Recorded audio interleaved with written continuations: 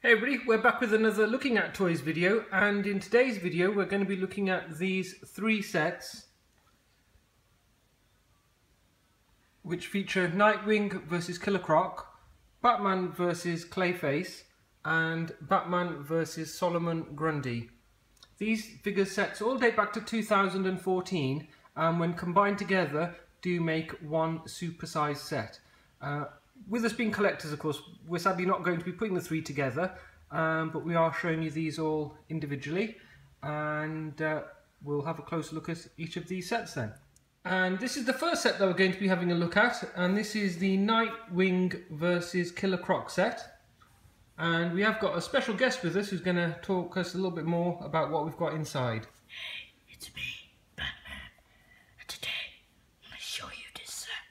So as you can see, it's based from the game Arkham City, made in 2011. And as you can see, we've got a highly detailed Nightwing from the video game with his wonderful electric sticks. Are those the blue ones in the background? Yes.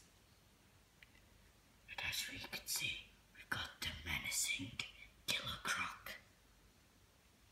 Highly detailed. That looks really realistic to the game. They have gone into a lot of detail with these figures to capture all of the detail. These are highly articulated and highly detailed figures, and of course they are toys, but they are intended for the adult collector. And let's flick over the box and let's see what we've got on the other side. As you can see, it gives you information on the character bio. So as you can see, it tells you about Nightwing and Killer Croc. And of course the set, when opened up, does make this feature here, and when all three of the sets are put together they will make a prison cell, which of course holds the one prisoner inside there.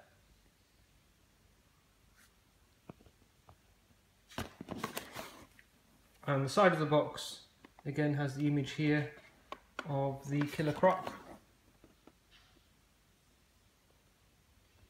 And then we've got Nightwing on the other side.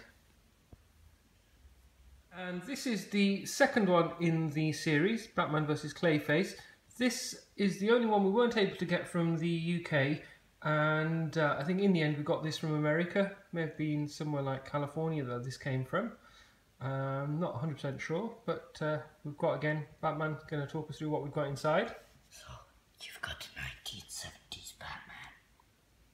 How can people tell this is a 1970s Batman? The blue cape and the look of the olden Batman. And the blue cowl and the nice chest detail. Looks a bit like me with his chest there.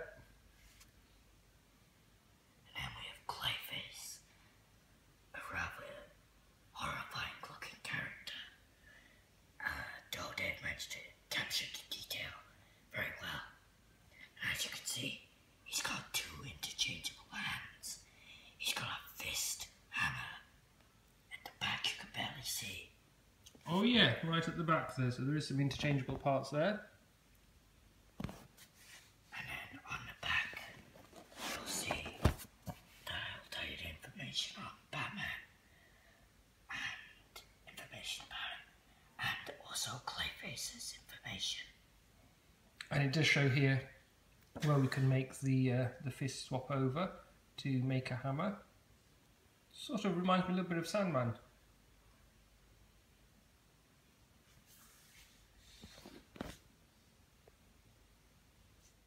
And then this is the third one in this set.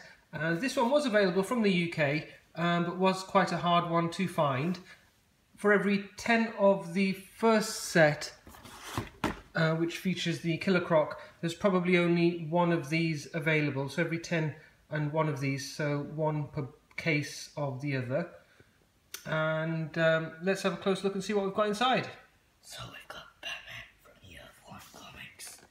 So this is a comic book variant. With lovely detailing on the belt. Unfortunately, the ears are a little too pointy. And for Solimon Grundy, this is the Arkham City design. And It's quite realistic. Now on the back we have, information on both characters. So Batman to the left, and then this one on the right here for Solimon Grundy. And again, it includes the base and the side of the prison in the set here.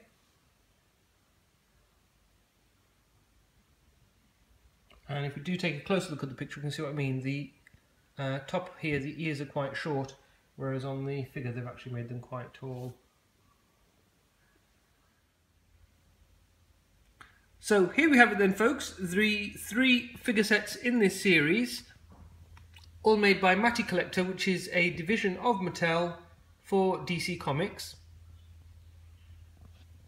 And looking at toys, we do feature rare and collectible toys, so do be sure to subscribe to our channel if you do like looking at toys. Any comments are always welcome down below. You are of course welcome to share this video, and if you have enjoyed watching this video, then do be sure to hit the like button.